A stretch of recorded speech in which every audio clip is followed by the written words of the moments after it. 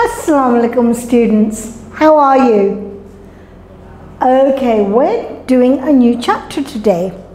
Now, because we're doing a new chapter, it's about the she-camel. Who knows camels? You all know about camels, okay. Yes, the humps, yes, very good. Well, this is a very good story about a tribe of Thamud and about the special camel. But before we talk about that, shall we go into the words and the spellings? So, the words and sentences. So, number 1, erected. Erected, very good. Now, erected is in a vertical position, upright, okay? Sentence, yes, good, very good. The monument was erected in the middle of the city, very good. I have another one here. Stand with your arms straight and head erect, the woman said sternly. Ooh, someone's angry. Okay. Preaching. Preaching. Nasihat dena. Preaching. So, to give a religious talk in a public place. To give a religious talk in a public place. Now, who could do that? Yes, very good. Hamare Prophet, very good, Zainab. And in fact, I've made a sentence just like yours. Our Prophet Sallallahu Alaihi Wasallam preached Islam for more than 20 years. Who else do you know who preaches? Yes. Yes, tabligh. Very good. You know what tabligh is? Oh, dawah. Very good. Inviting people into Islam. Very good. Who told you about that? Your mummy. Okay. Very good. Right. Number 4. Stubbornness. Stubbornness. What does that mean? Let's see. Determination. Not to change your opinion or attitude. Why should I change my attitude? I don't want to change it. Let them change it. That's being stubborn. You should be flexible. Adapt to your surroundings. You shouldn't be stubborn. Stubborn is not good. Okay? Let's make a sentence.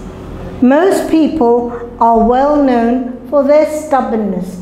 Now, supposing you know one thing and how to do it. Okay? A friend of yours knows the same thing, but they do it a different way. You might be stubborn and say, no, do it this way. He might say, no, I want to do it the way I like it.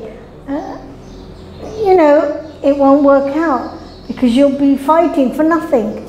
So, we've got to learn. If someone knows a different way, okay, let me see how. Like, I'll tell you, like a little girl who I knew at school when I was teaching, she was playing in the pretend area, making tea in a saucepan. And over in that school in Abu Dhabi, there were many children, different cultures. So for them, making tea in a saucepan was different. Now, if I would have said, we don't make tea like that, she would have been embarrassed because she would have thought, my mum makes tea like that. So I said, oh, look, boys and girls, look at the way this little girl is making tea. I think her name was Noura. And you know, it was new for the children who usually had tea in a tea bag with hot water poured in from the electric kettle or in a teapot. So we have to adapt. Don't be stubborn. Number 5, miraculous, like a miracle, completely unexpected and very lucky. Edward had a miraculous escape from getting caught cheating in the exams. That's not very good, I'm afraid. Conspiracy. Conspiracy. A secret plan by a group of people to do something harmful or illegal. The noblemen have been conspiring against their leader for a long time. Escape. To get away from a place. The prisoners were planning to escape. Arrogance. The behavior of a person when they feel that they are more important than other people, so that they are rude to them or do not consider them. That's not good either, is it? There is always a hint of arrogance in Sam's tone. Hasten. To say or do something without delay. Ben saw his mother frown and hastened to explain the situation. Wicked, dangerous, harmful, powerful, or morally bad. She was thinking of a wicked plan to kill, oh dear, her parents. Terrible.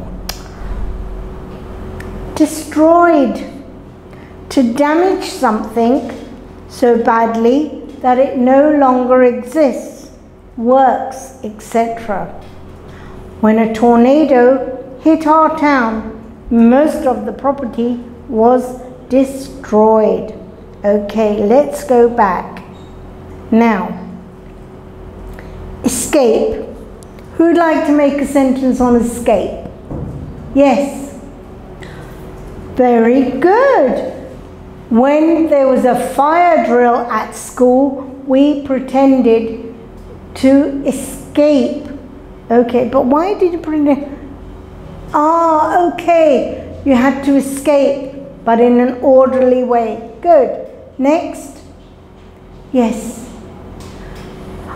I have seen lots of people escape through the fire escape. Okay, it's a place where you walk down if there is a fire. Okay, good. So now, boys and girls, after escape, I'll do one more with you. Hasten. Hasten. That's to quicken. So, if you're in a hurry, you have to hasten quickly. Get it over with. Otherwise, you'll be late. So, if there is a plane to catch, we must hasten towards the airplane. Okay? If you've done all your, you've got your tickets in your hand, the boarding card is in your hand, and you've been in the duty free for too long, then you hear flight 747 is now leaving for Toronto.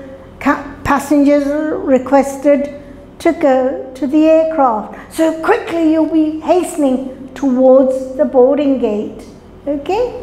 So, boys and girls, what I want you to do is to look at the video. If you think you need to, you've been given words, sentences, and meanings. You can try to do 3 or 4 more in your copies, okay? And your teacher will see.